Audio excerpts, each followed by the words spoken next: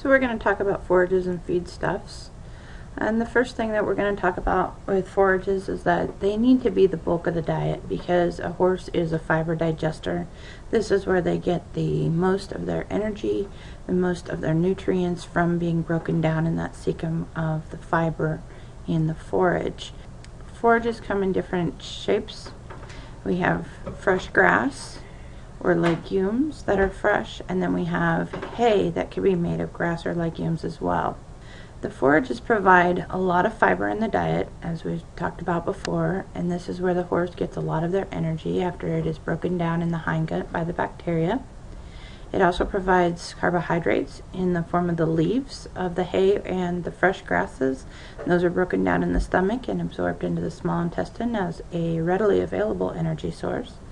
And then there are proteins in the forages as well, specifically the amino acids that are going to build the proteins in the horse.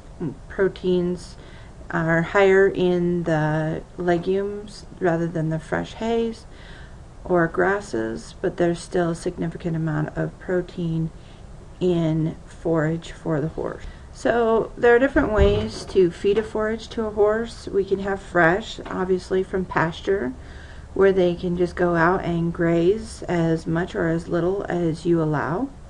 Then we have different types of preservation methods for forages. We have cubes and silage and haylage. Preserved forages can come in different shapes and sizes. We have preserved ground, which is like haylage and silage. We have cubes or pellets, which are preserved and then put into different shapes. There are different byproducts that come from processing the forages, and then just basic preserved, which would be just your sun-cured hay that has been out in the pasture. So fresh forage obviously comes in the form of the pasture, whatever, it is still growing at this point. Grass, we have lots of different grasses. We have cool season versus warm season grasses. Up here in Wyoming, we generally grow cool season grasses simply because our growing season is short and the temperatures are a lot less than those in the south. Now in the south they grow a lot of warm season grasses, and those typically have a longer growing season and they can withstand higher heats for longer periods of time.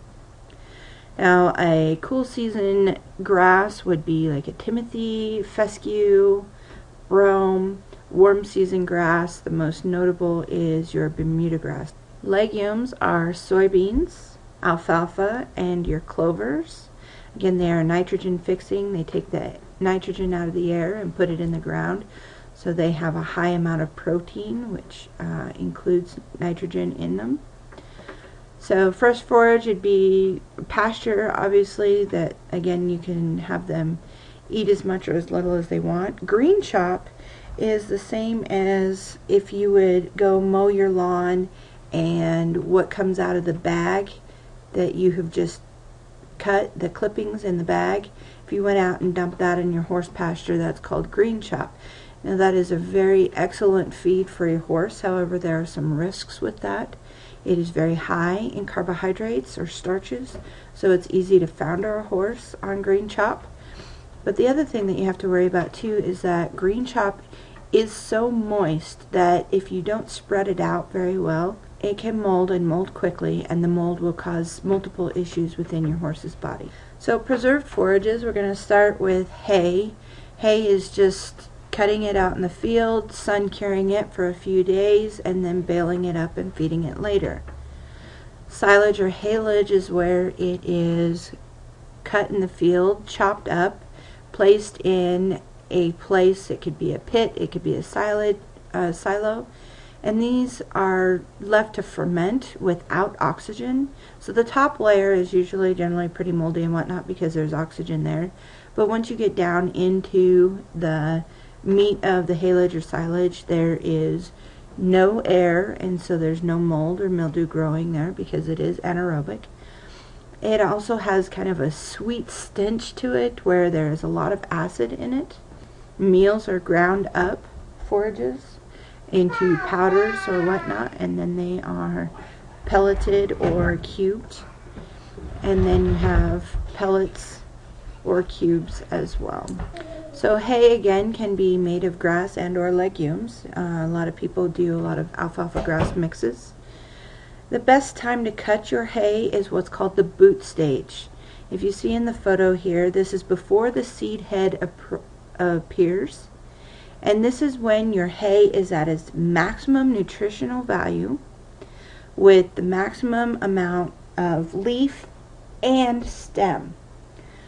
Now, if you let it go beyond the boot stage to the heading stage, then your plant is starting to preserve itself or ready itself for the dormant stage, which means all of the nutrition of that plant is being put into the head or the seed, ready for the next generation of plants. Therefore, your plant is going to have a way higher ratio of stem to leaf. So you're going to eventually just be feeding more structural carbohydrates or cellulose than you are non-structural or starch. If you cut and bale your hay at the boot stage, then you have a good ratio of both starches and cellulose, giving your horse a high quality feed. Again, all those vitamins and minerals and the protein will all be in the leaf and the stem still, as it has not been stored in the seed head. A few things that we do need to be aware of when we are cutting and curing our hay is that in Colorado South, there is the chance of having blister beetles in your alfalfa. But what happens is they like to nest in alfalfa fields, and they will eat the alfalfa. And if you cut your alfalfa and use a conditioner on your swather, then you have the opportunity to basically crush those beetles into the hay, killing them and leaving them with it. Now, blister beetles are nasty little creatures. What happens is blister beetles carry a toxin called cantharidin in their systems. It is throughout their entire body. The shells, the guts, everything of the beetle contains cantharidin, and this literally causes your horse to blister. This blister is very painful, obviously, like any blister that we would get, but it would be on their inside. So from the lips all the way back through the anus, your horse can be blistered from the toxin cantharidin. Even if the blister beetles are killed, the cantharidin is still active. So it is most dangerous to cut and bale hay that has gone through a conditioner, alfalfa, out of these areas, because the conditioner will kill the beetles and leave them in there, and then your hay is full of the toxins. Cattle are not injured by the cantharidin in the blister beetles. They can eat them and they are not bothered. Blister beetles are most prevalent in the second or third cuttings of your hay, so it is best to have your first cutting for your horses and leave your second and third cutting alfalfa for the cattle or other ruminants who don't seem to be as affected by the cantharidin as horses. Now, another problem that you would have to worry about in cutting and curing hay is mold. If your hay gets rained on or if it gets baled too wet, then you have to worry about mold getting into your hay. Mold, as we've talked about, can do several different things, from preventing the uptake of nutrients to causing respiratory disease in your horses. So mold is definitely an issue you want to try and alleviate. And when you're baling your hay, you want to do it with a little bit of moisture in it, simply because you don't want to lose all those leaves where all the nutrition are. However, again, you don't want it to be too wet because you run the risk of mold. Storing hay, you need to try and store it, if possible, out of the sunlight and out of the weather, because weather and sunlight will leach the vitamins out of your hay. If any of you have ever seen yellowed hay in a hay stack, all of that yellow hay has been leached of the vitamin A and vitamin E in it, and the green stuff in the middle is what keeps the vitamins. So if possible, to make your hay a much better forage for your horse, it is best to store it out of the sunlight and out of the weather. Now, storing it for long periods of time is also your enemy, as time will allow the breakdown of those vitamins in your hay as well. So silage or haylage uses anaerobic fermentation, as we said before. You can put it in a silo, a pit, or as you can see, sealed plastic bags. Anaerobic means without oxygen, and this is where it is fermented into an easily digestible feed.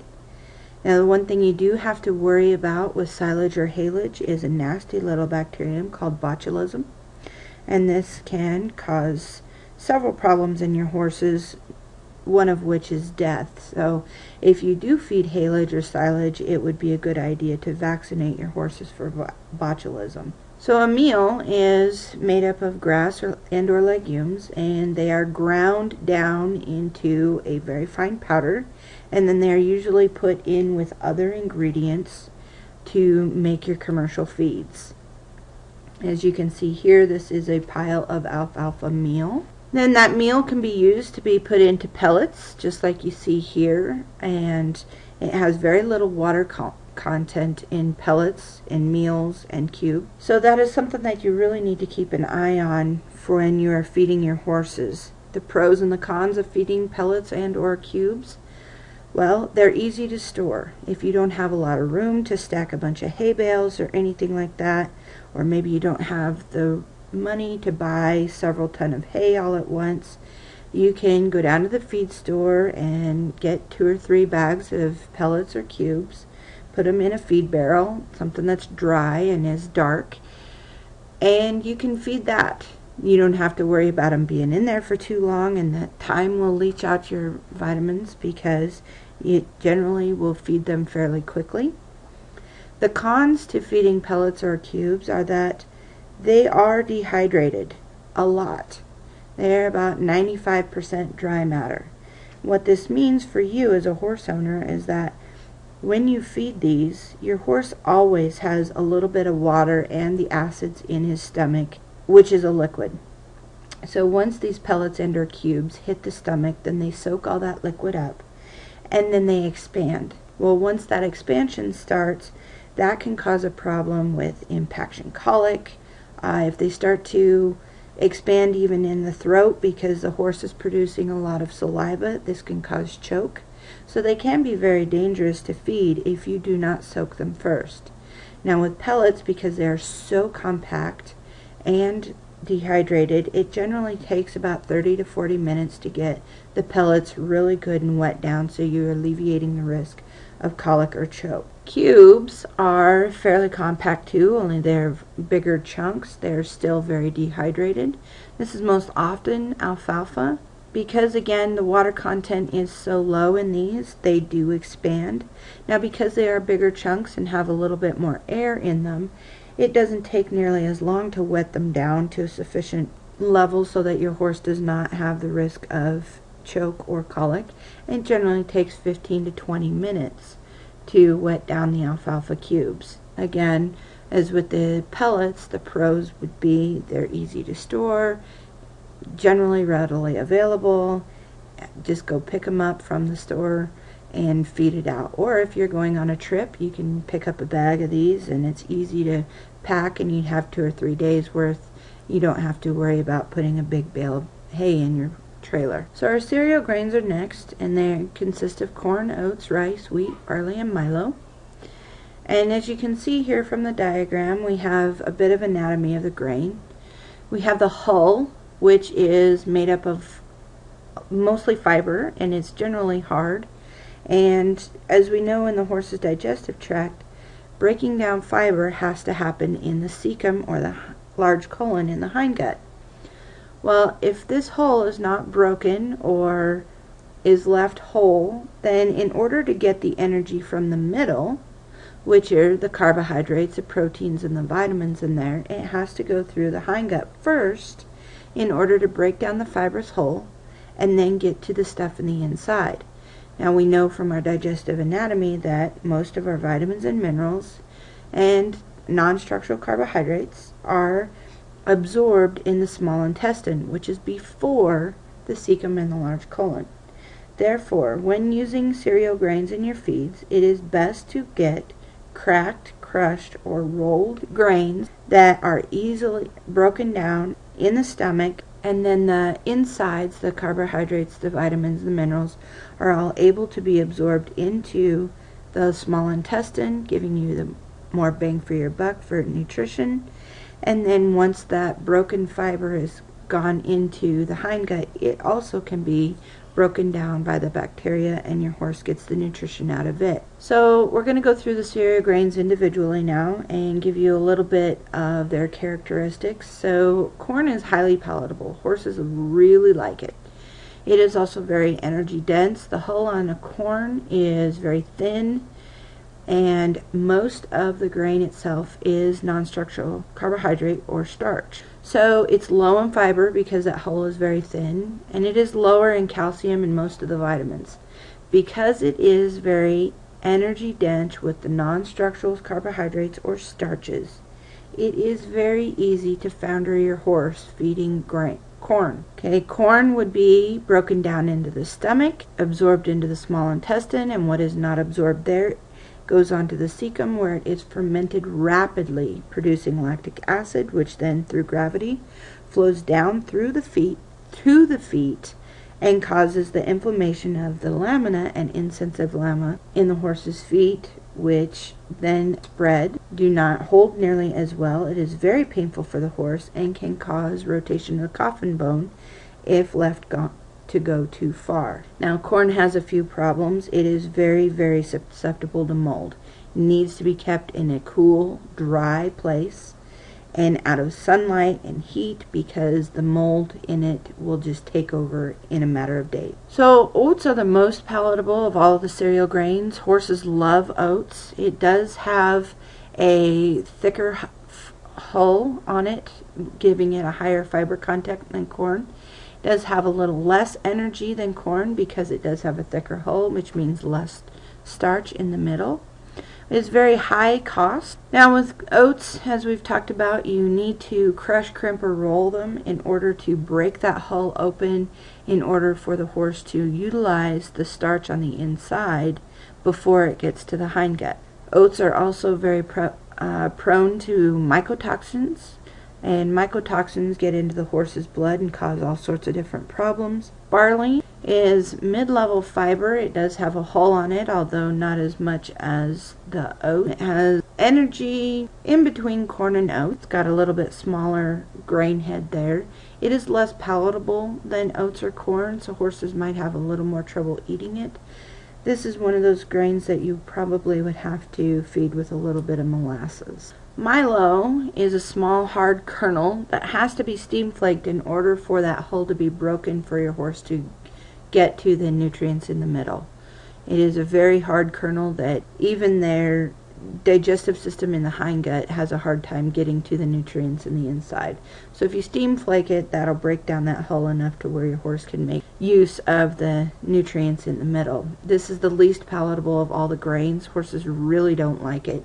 It is also the least digestible because of the high fiber content in the hull and hard to get to. Milo can only be fed as grain, and the reason for that is that the leaves of the plant contain cyanide, and they can and will kill your horse. So wheat is the most expensive of all of the cereal grains, simply because most of the wheat in the world is grown for human consumption.